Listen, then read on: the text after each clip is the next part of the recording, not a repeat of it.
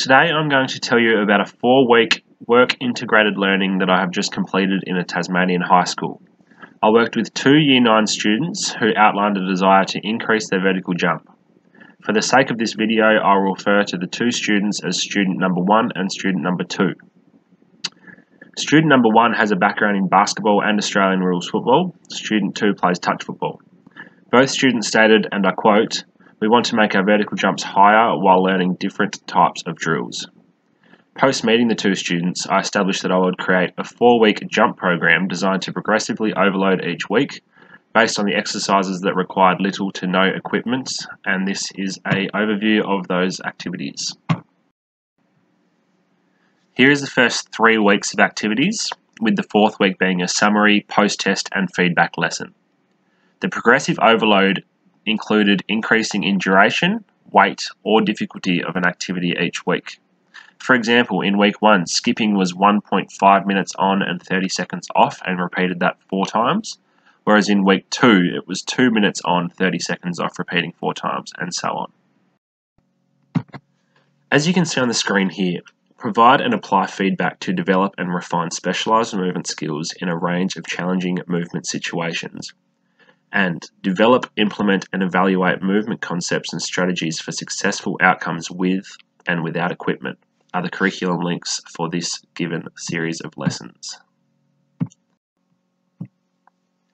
The limited use of equipment is so that students can do 1 to 2 sessions per week in their own time.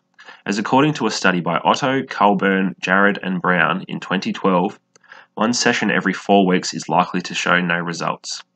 This study also showcases that progressive overload by increasing volume and emphasising the speed of movement is important in increasing power, speed and muscular strength.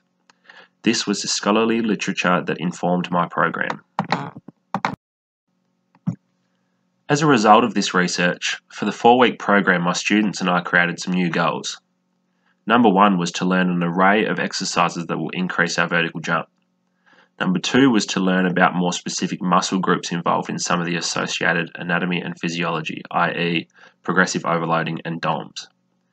And goal number 3 was to learn the correct technique of exercises. We set these goals so that students had the tools to continue this program after the wheel had finished, to ultimately increase their vertical jump long term. My pedagogical approach was a mix of experiential learning, cooperative learning and assessment and evaluation of students' learning, as I wanted students to learn through experience and work together. Working one-on-one allowed me to give constant and direct feedback throughout. Feedback in this wheel was delivered in both a formative and summative manner. My feedback was constructive and I also allowed opportunities for students to self-feedback.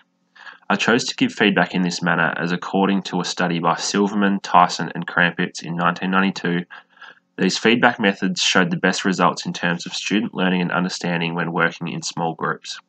My feedback was dominantly given verbally. For example, I gave direct feedback through exercises to improve technique, while then post-exercise I discussed why it was important to do so, then following into a discussion about specific muscle groups that were used.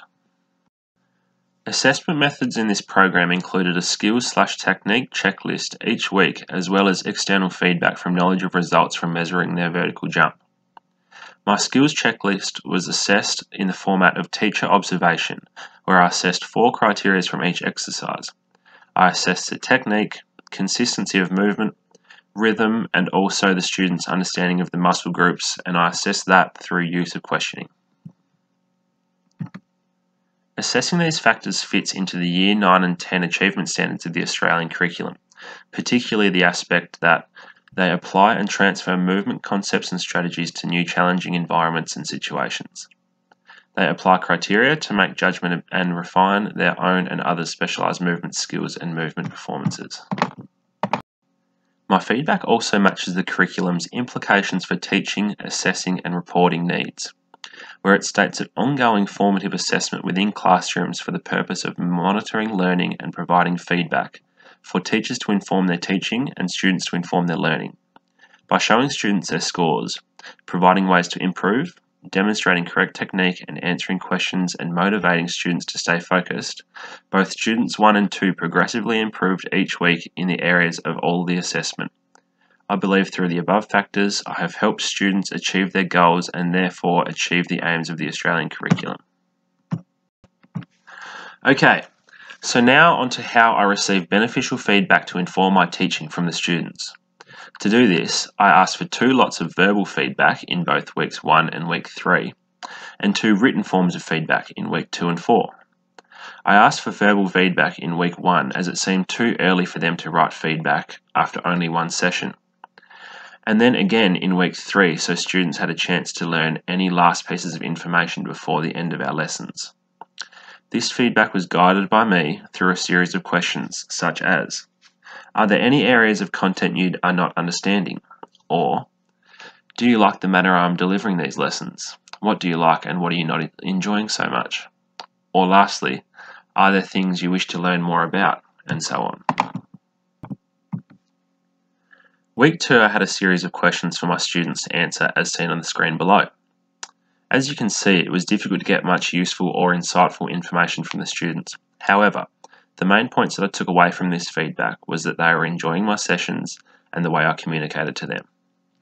It was also clear that they were becoming familiar with some of the terminology that I was using in my lessons. Both students identified the desire to learn how to increase strength without getting too bulky. This positively reinformed my communication and content this far, while identifying that I need to explain more as to why my chosen exercises will allow for this increase in power and muscular strength/endurance without getting too bulky.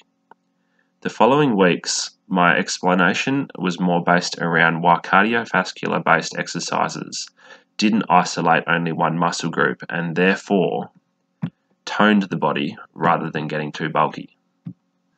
Week 4 I changed my approach slightly by requesting feedback through a survey.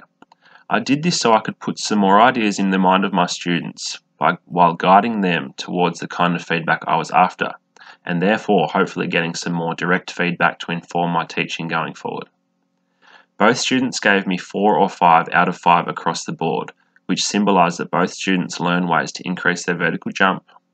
They liked my communication and they also liked my knowledge of the subject and overall enjoyed the program and the learning. Through the provided feedback from both myself and the students towards my teaching, through my assessment and my communication as seen throughout this presentation and in accordance with the Australian curriculum, I believe my students have achieved their goals as stated at the beginning of the program. Finally, to incorporate ICT into my program and to benefit the understanding and learning of my students, I sent technique-based videos of associated activities to the students so that they could see other examples of the correct techniques.